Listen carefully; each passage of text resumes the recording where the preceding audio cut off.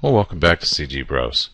In this second tutorial on the PDI shatter it feature within the Pulldownit plugin for Maya, we're going to go ahead and take a look at shattering our object that we created in our first tutorial.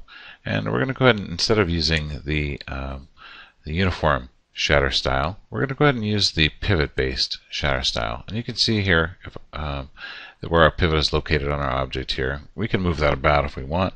I'm going to go ahead and do that. I'm going to go ahead and hit the insert button. I'm going to move my pivot point down here towards the center of the bottom here, maybe towards the origin. Okay, set that as our pivot point. Okay, and let's go ahead and set to our default 1000 number of shards. And we're going to go ahead and see the way this fractures out here, and it distributes across our mesh here based on the pivot-based shatter it method. So let's go ahead and do that now.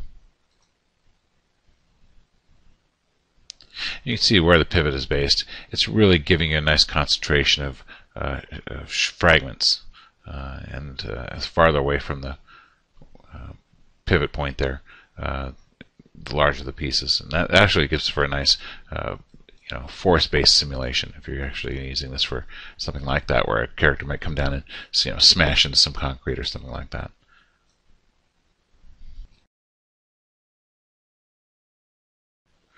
Okay, so you can see actually the width of the pieces as they actually move away from the pivot point here. And that's actually what this width setting controls. Let's go ahead and undo this and take a look at changing that setting. Let's go ahead and set this setting to 0.1 and refracture this.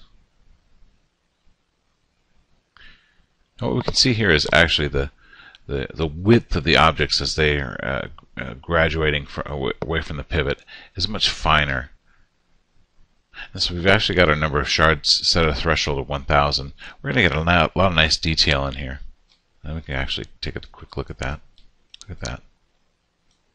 Very nice. Okay, let's go ahead and undo that. Let's go ahead and set our fracture width at, say, 0.7. Let's go ahead and select our objects and do the same. You can see the distribution is much wider from the pivot than it was previously with a lower setting. Pivot base is quite nice for dynamic simulations, as I was mentioning earlier.